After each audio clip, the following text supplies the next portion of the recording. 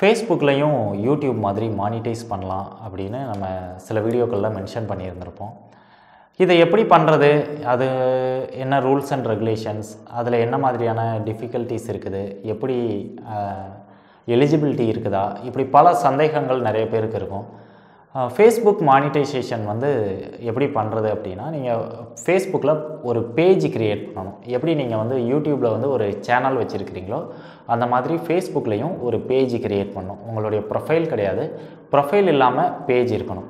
நிறைய பேர் ஃபேஸ்புக்கில் பேஜ் வச்சுருப்பாங்க. அதாவது யூடியூப்பில் சேனல் இல்லாதவங்க கூட நிறைய பேருக்கு ஃபேஸ்புக்கில் பேஜஸ் இருக்கும்.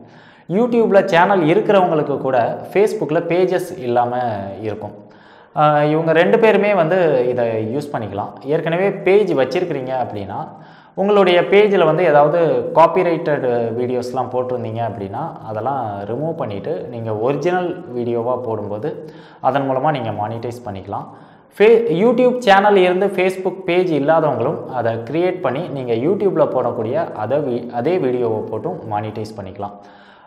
இதை எப்படி மானிட்டைசேஷன் அந்த இதுக்கு போகிறது அப்படின்னா, உங்களுடைய பேஜில் பப்ளிஷிங் டூல்ஸ் அப்படின்னு இருக்கும். அதில் போனீங்கன்னா லெஃப்ட் சைடில் பார்த்தீங்கன்னா கிரியேட்டர் ஸ்டுடியோன்னு இருக்கும் ஆப்ஷன். அதை கிளிக் பண்ணால் உள்ளே போயிடலாம். இல்லை டைரெக்டாகவே நீங்கள் ஃபேஸ்புக் கிரியேட்டர் ஸ்டுடியோ அப்படின்னு சர்ச் பண்ணிங்கனாலே கூகுளில் போட்டிங்கன்னா கீழே வரும். அதில் நீங்கள் போகிறதுனாலும் போயிடலாம். ஸோ ஃபேஸ்புக் கிரியேட்டர் ஸ்டுடியோவில் போனீங்கன்னா உங்களுடைய பேஜஸ் என்னென்ன இருக்குது அப்படிங்கிறத பார்க்க முடியும். ஒரு பேஜுடைய மானிட்டைசேஷன் எலிஜிபிலிட்டி, இப்போ யூடியூப் அப்படின்னு எடுத்துக்கிட்டோம் அப்படின்னா 1 இயர்க்குள்ளே 1000 சப்ஸ்கிரைபர் 4000 வாட்ச் ஹவர்ஸ் வரணும் அப்படின்னு சொல்கிறாங்க. அதே மாதிரி ஃபேஸ்புக்குக்கும் மானிட்டைசேஷனுக்கு சில ரூல்ஸ் வச்சுருக்கிறாங்க, எலிஜிபிலிட்டி. அந்த எலிஜிபிலிட்டி என்ன இருக்குது அப்படின்னு பார்த்தீங்கன்னா, ஒரு பேஜுக்கு லைஃப் டைம், அதாவது 10,000 ஃபாலோயர்ஸ் இருக்கணும், லைக்ஸ் கிடையாது. இப்போ ஃபேஸ்புக்லேயுமே ஃபாலோயர்ஸ் உண்டு. 10,000 ஃபாலோயர்ஸ் அப்படிங்கிறத அவங்க ரீச் பண்ணியிருக்கணும். அது இவ்வளோ குறிப்பிட்ட நாளுக்குள்ளன்னு கிடையாது, எப்போ வேணாலும் ரீச் பண்ணியிருக்கலாம்.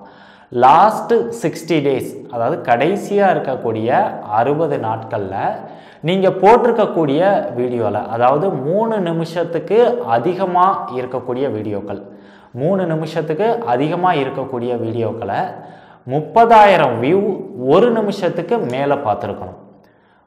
3 நிமிஷத்துக்கு மேலே அதிகமாக இருக்கக்கூடிய வீடியோக்கள், 3.5 நிமிஷம் இருக்கலாம், 5 நிமிஷம் இருக்கலாம், 7 நிமிஷம் இருக்கலாம், அதாவது 3 நிமிஷத்துக்கு மேலே இருக்கணும்.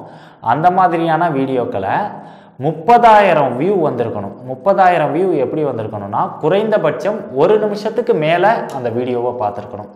அது 60 நாளைக்குள்ளே பார்த்துருந்தாங்க அப்படின்னா உங்களுக்கு 10,000 ஃபாலோயர்ஸும் இதுவும் இருந்து நீங்கள் ஃபேஸ்புக்குடைய டேர்ம்ஸ் அண்ட் கண்டிஷன்ஸ், கம்யூனிட்டி கைட்லைன்ஸை கரெக்டாக ஃபாலோ பண்ணியிருந்தீங்கன்னா நீங்கள் மானிட்டைஸ் பண்ணிக்கலாம்.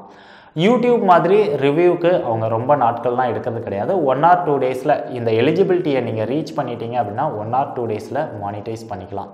எந்தெந்த வீடியோக்களை மானிட்டைஸ் பண்ண முடியும் அப்படின்னா, 3 நிமிஷத்துக்கு மேலே இருக்கக்கூடிய வீடியோ தான் மானிட்டைஸ் பண்ண முடியும். 3 நிமிஷத்துக்கு மேலே இருக்கக்கூடிய வீடியோவுக்கு நீங்கள் மேனுவலாகவே ஆட் செட் பண்ணிக்கலாம்.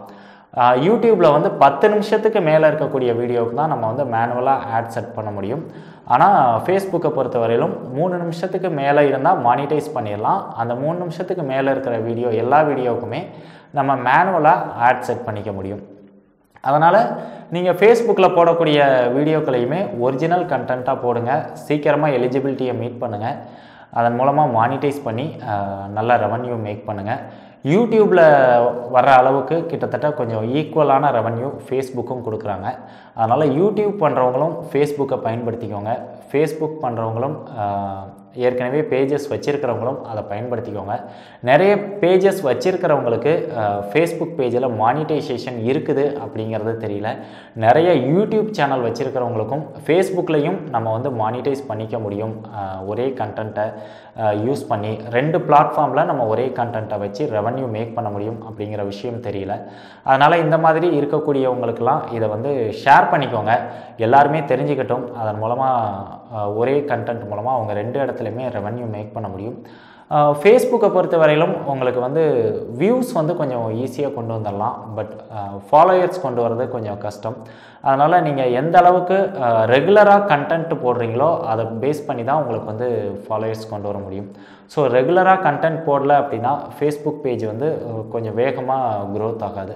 அதனால் நீங்கள் போடக்கூடிய கண்டென்ட்டை ரெகுலராக போடுங்க. போடக்கூடிய வீடியோஸ் எல்லாமே 3 நிமிஷத்துக்கு மேலே இருக்கிறதா பாருங்கள்.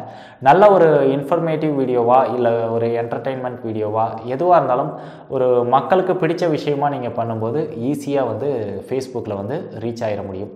அதனால் இந்த மாதிரியான விஷயங்களை நீங்களும் பயன்படுத்திக்கோங்க. ஃபேஸ்புக்லேயும் மானிட்டைஸ் பண்ணுங்கள். அதன் மூலமாகவும் ஒரு ரெவன்யூ மேக் பண்ணுங்கள். கண்டிப்பாக இந்த வீடியோ உங்களுக்கு வந்து ஒரு யூஸ்ஃபுல்லாக இருக்கும்னு நினைக்கிறேன். இந்த மாதிரி பல விஷயங்களை நம்ம ஆன்லைன் கன்சல்டன்ட் சேனலில் ஷேர் பண்ணுவோம். அதனால் இந்த மாதிரியான விஷயங்கள்லாம் நீங்கள் உடனே தெரிஞ்சுக்கணும் அப்படின்னா மறக்காமல் சேனலை சப்ஸ்கிரைப் பண்ணிக்கோங்க. பக்கத்தில் இருக்கிற பெல் ஐக்கானை கிளிக் பண்ணிக்கோங்க. அப்போ தான் உடனே அப்டேட்ஸ் வரும். மீண்டும் மற்றொரு வீடியோவில் உங்களை சந்திக்கிறேன். அதுவரை உங்களிடமிருந்து விடைபெறுகிறேன். முருகேசன். நன்றி, வணக்கம்.